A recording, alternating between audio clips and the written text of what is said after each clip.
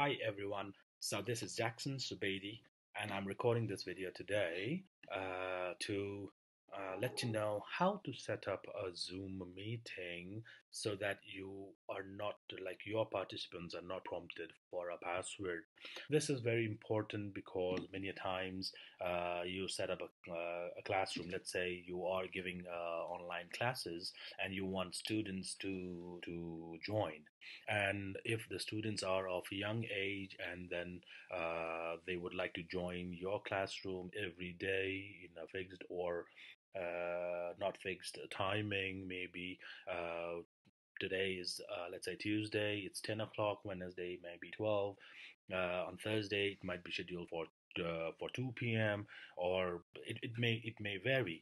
So if you want student to enter into your classroom without needing a password, then it will be much more easy for the students and for you as well, so that you don't have to give passwords all the time. You do have an option to come up with a fixed password, but again, why to give password when you can do it with your meeting ID only? So let me go through a quick setup. So this is a Zoom app that you have downloaded. It's a desktop Zoom app, and then this app has a very little function. If you can see it here, there are very little function. So what I want to do is we would like to set up meeting in such a way that no passwords required to enter into your classroom or your meeting room. So let's go to general. In general, you'll have at the bottom, you'll see this view more settings. So you just want to click on that and exit this window.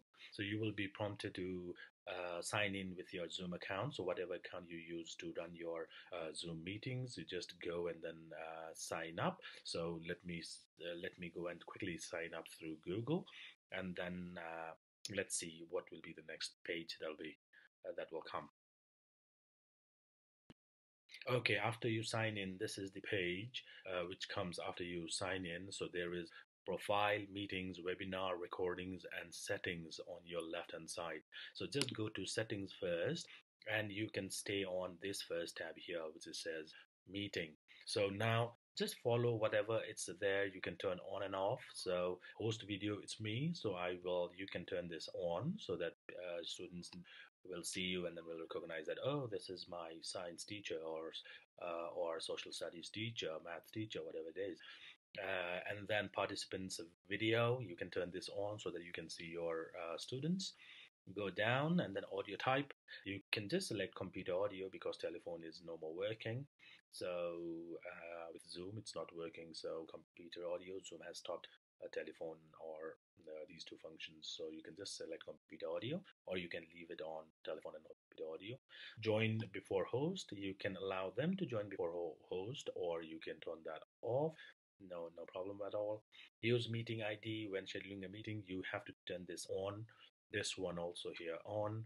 Only authenticated users can join meetings from web client. You can turn this on. Require a password.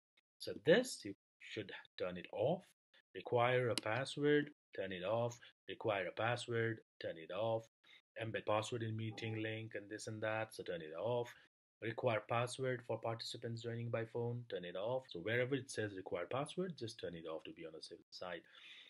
Mute participants upon entry. Of course, it is a must when you are running a class, when you are explaining something. You don't want people to come in and then disturb you with their audio sounds. Upcoming meeting reminder, you can turn this on and off depending upon your requirement. And then go down, chat. You want to chat with your students, private chat should be on. Auto saving chat, you can, if you want to save the chat. If you do lots of your classes and if you think the chats are important, then you can turn this on. Otherwise, you can turn that off. Play sound when participants join and leave. You can turn this on and make sure you only hear the sound, so heard by host only, or you can turn this off so that you don't care students go off and on due to the internet connections or whatever is the reason. You can turn this off. File transfer.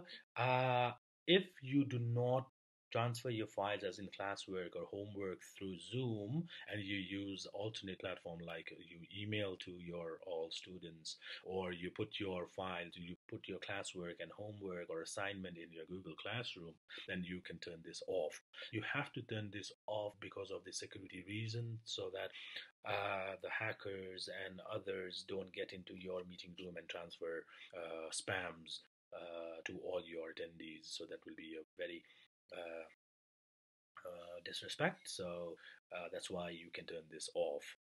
Feedback to Zoom, you can turn this on if you want to give, you provide feedback to Zoom. This should be off. Always show meeting toolbar, so you can turn this on, or you can turn this off if you're not, you don't use the toolbar that much. You can turn this off. So Zoom windows during screen share, I'll turn this on for myself. Zoom windows during screen share. So you can turn this on or off. I'll turn it on.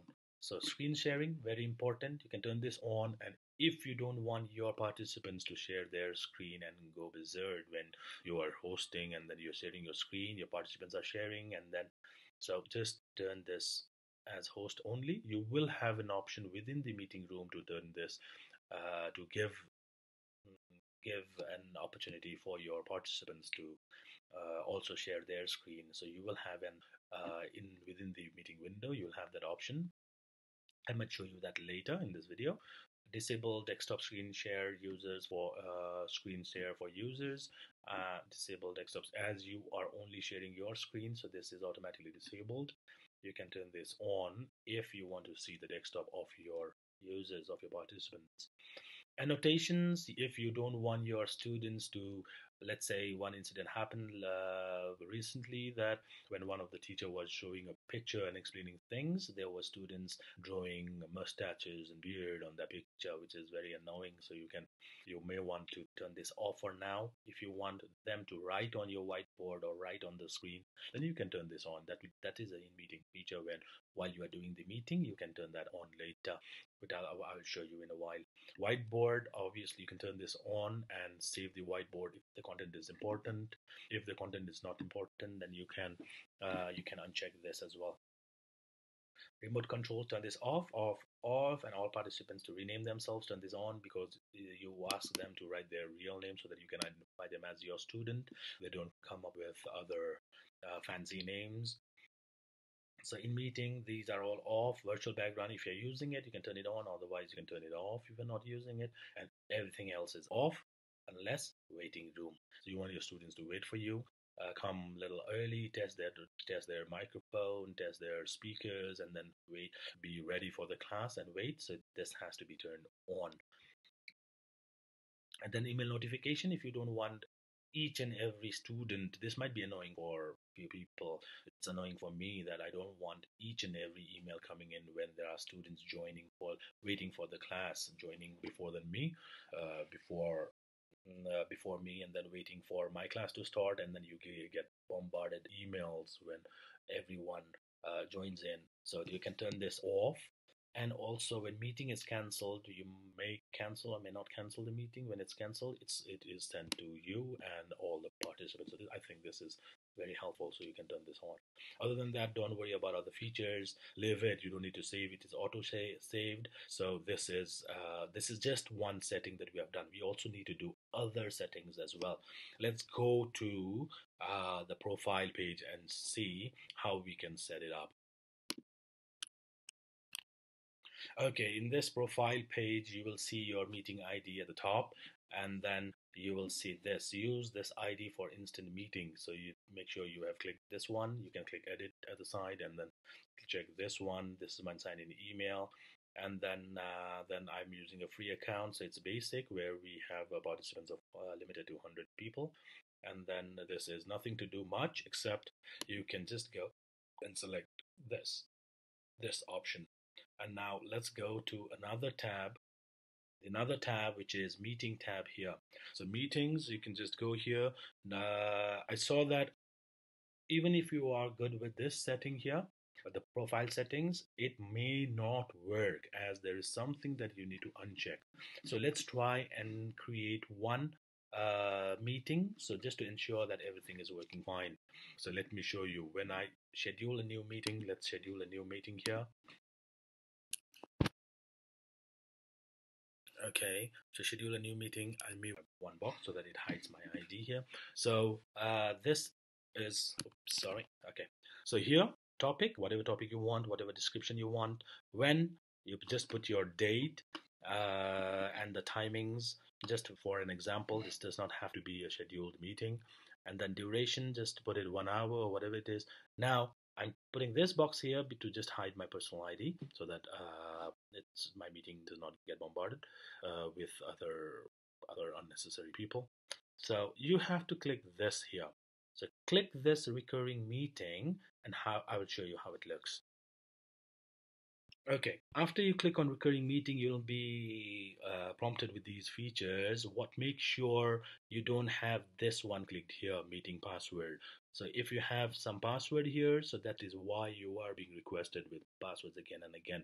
So just uncheck this, and then in this recurring meeting, you just go to recurrence and put no fixed time, right? And other than that, video host and participant on audio, it's computer audio, right? And then meeting room, enable join before host, you can do that. Mute participants upon entry, enable waiting room. And if you want to record your meeting automatically on your local computer, you can check this, or you will have a feature to record your meeting anyway in the meeting applications. So you can save this, and let me start a meeting and then show you how it looks. Okay, let's see this. This is the meeting room. So I will go and quickly get into the meeting. Okay, I have started a meeting here.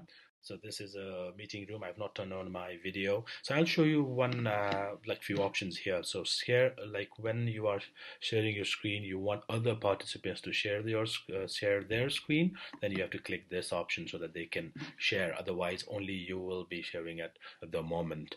And then next feature is when you click chat, you don't have an option to send a file here. Otherwise, we turn that off. So file transfer is not here.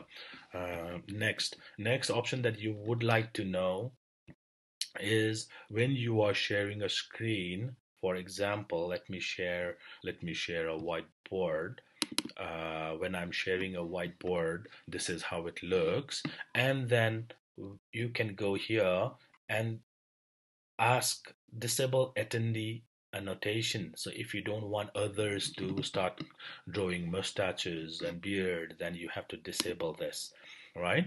So as you can start writing, you can write here, right?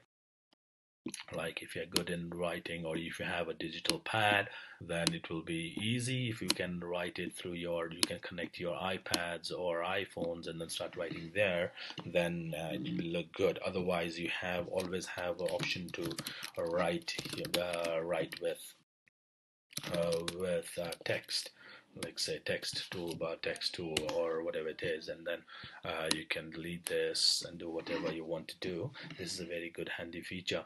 Other than that, I don't think obviously we have allowed meeting room, and participants when they join, they will be joining in, and then you will be prompted to admit them as a participant, and then you can click admit, and then they will come into your room. Otherwise, even if they are not prompted with password, you will get an option to admit them into your meeting room. You will not have random people getting into your classroom or your meeting room. So that's it. I think this much will be very much helpful for you to start scheduling a meeting or start an instant meeting and allow participants to come in without requiring a password. Just your meeting ID, permanent meeting ID or personal meeting ID will be enough to get into your meeting room. Thank you very much. I'll come up with the next video if required. Thank you. Bye bye.